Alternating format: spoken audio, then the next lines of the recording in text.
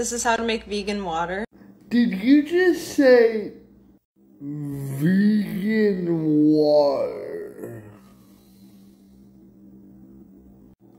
That's the definition of vegan, right? Isn't it a person who does not eat any food derived from animals or typically doesn't use animal products? So, how the fuck does a fish make water? Oh, that's right, they don't. But, since you obviously didn't pay attention in any science class that you were in, let me remind you.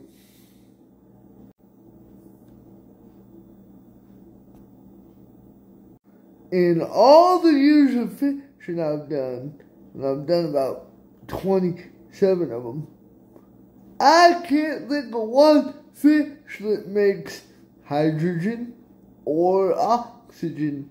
But yeah, water is definitely a byproduct of fish, right? I'm doing it to save the fishes, obviously. Good Lord. It would save the turtles! And turtles are reptiles. And that is the greenest looking lemon I've ever seen.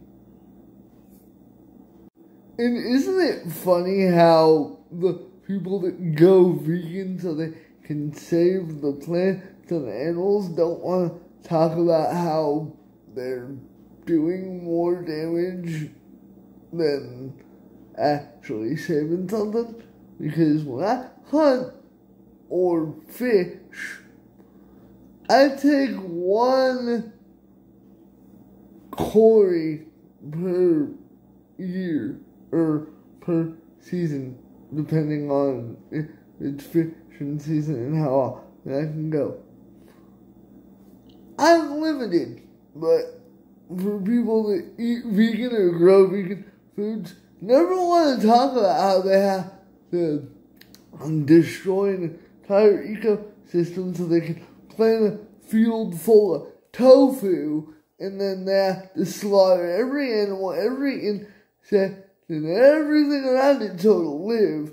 And then if everything doesn't happen to come out the first time, all the farmers go with pesticides and make sure everything gets its lights turned out. Yeah, you're saving a lot.